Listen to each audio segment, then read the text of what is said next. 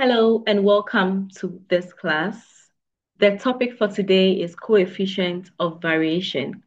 My name is Eunice Frimpon and I'll take you through this class.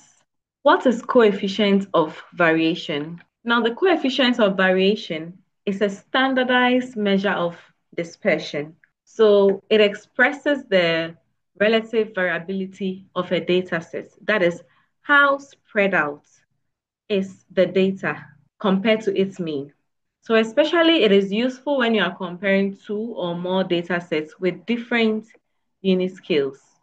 And the mathematical formula for calculating the coefficient of variation is p var equals the standard deviation of the data set divided by the mean of the data set times 100%. So for samples, we have the standard deviation, which is small s, divided by the mean, which is x bar, times 100%, giving us the coefficient of variation. And for populations, we have sigma over mu times 100%, where sigma stands for the population standard deviation and mu stands for the population mean. So you multiply this times 100% to give you the value for your coefficient of variation. So why does coefficient of variation matter? It allows fair comparison of variability across data sets with different units or scales.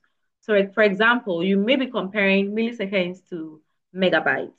You are able to see the variability within these different data sets, which have different units using the coefficient of variation.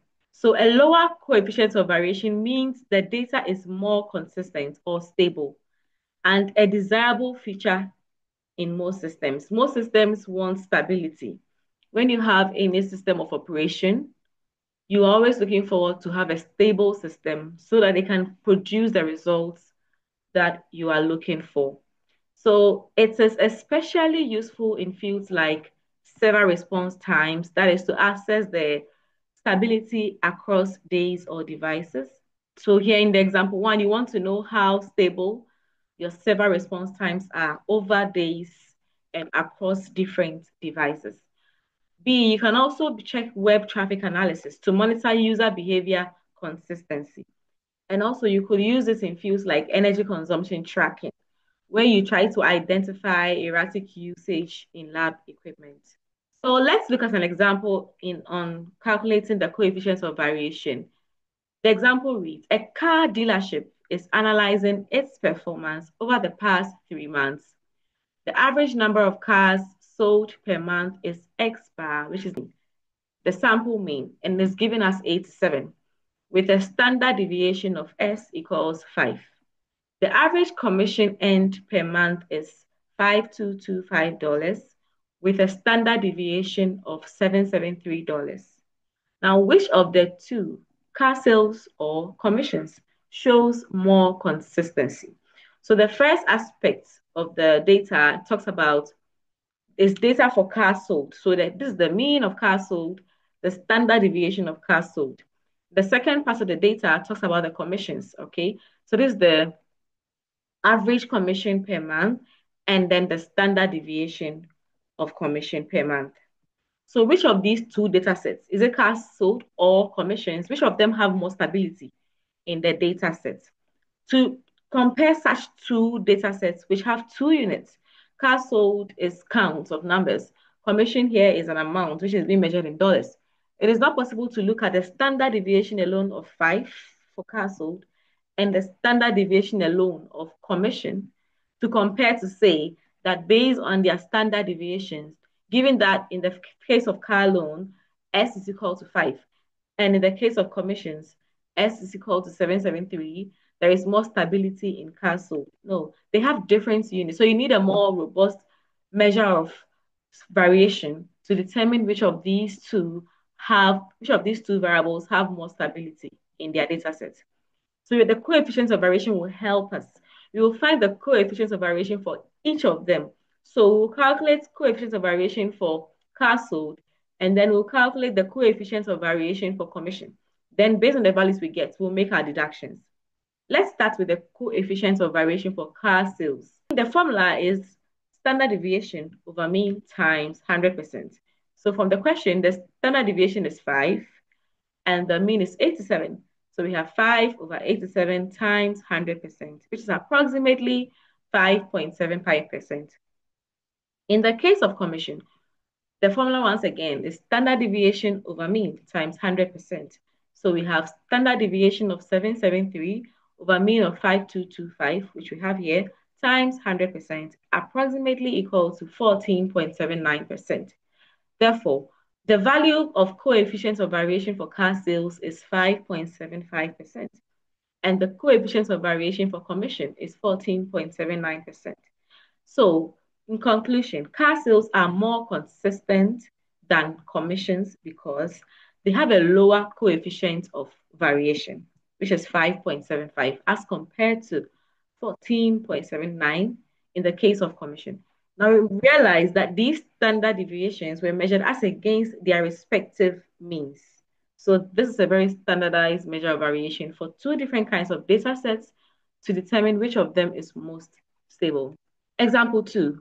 A company monitors the daily downtime in minutes of two servers over 1 week. The results show server A has an average downtime of mean equals 12 minutes with a standard deviation of S equals 3.6 minutes. Server B has an average downtime of X mean equals 40 minutes with a standard deviation of S equals 6.8 minutes. Which server is more consistent in terms of uptime reliability? Because we have two different kinds of servers and we are trying to check which of them is more consistent, we can apply the coefficients of variation to find the one that is more consistent. And take note, in the data, we are given the mean and standard deviation. So this also gives an indication that you can use the coefficients of variation as a measure of check. So let's find the coefficients of variation.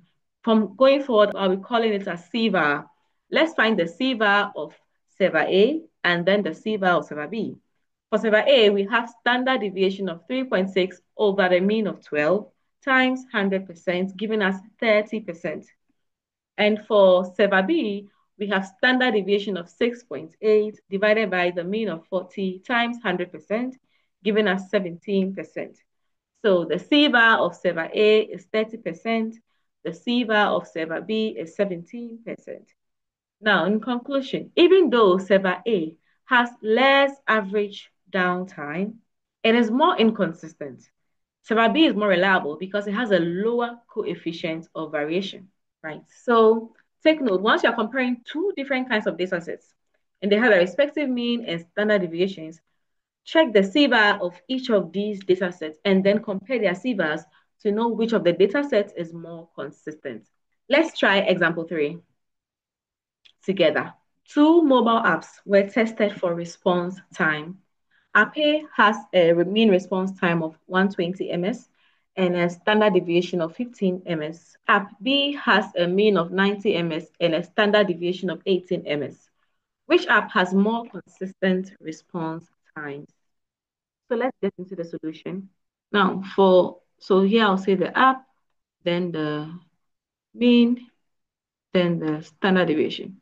So I have here app A has mean of 120, standard deviation of 15, and then app B has mean of 90, standard deviation of 18. So the next step is to find which app has more consistent response time. So I'm going to use the C-var approach. So the C-var of app A is equal to the standard deviation all over the mean times 100%. And the C-var of app B equals the standard deviation, which is 18, over 90 times 100%. So in this case, we can simplify this as the C-var for app A is 12.5%, and the C-var of app B is 20%. So in conclusion, which app has more consistent response times is the app that has the lower C-var. And in this case, it is app A. Therefore, so app A is more consistent in response time. Let's look at the fourth example and work it out together. Two coders were timed while debugging programs. Coder A averaged 45 minutes with a standard deviation of 3 minutes. Coder B averaged 35 minutes with a standard deviation of 5 minutes. Who is more consistent? So here we have the coder, we have the mean, we have the standard deviation. We have coder A and coder B. Coder A has mean of 45 minutes. Coder B has standard deviation of 3. Coder A has standard deviation of 3, sorry. Coder B has a mean of 35 minutes and a standard deviation of 5. So now we need to find because we want to know who is more consistent, we need to find the coefficients of variation for each of them. So let's find the C bar for coder A, and that is standard deviation over mean times 100%, giving us, we'll find it later. And let's find the C bar of coder B, which is standard deviation all over the mean times 100%. So in the case of the C bar for coder A, we have 300 divided by 45, and that's giving us 6.67%. In the case of coder B, we have 500 divided by 35, and that's 14.29%. Therefore, since the C bar for coder A is lower, we conclude that coder A is more consistent. Now, here are 4 examples for your personal or group practice.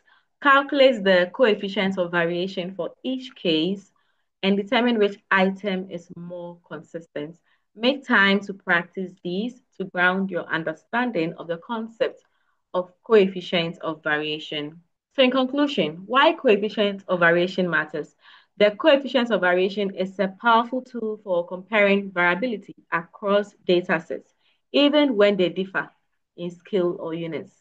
A lower CVAR indicates higher consistency and reliability, and this is crucial in systems where performance stability is important. Use the CVAR to support data-driven decisions in fields such as data science, where you can identify stable models or features, systems analysis, where you can evaluate server or application performance, and also in cybersecurity, where you can monitor response time variability and system reliability. Always interpret CVAR in context. It is most meaningful when comparing similar types of data. Thank you for being in this class, and thank you for paying attention. I'll see you in the next class. All the best.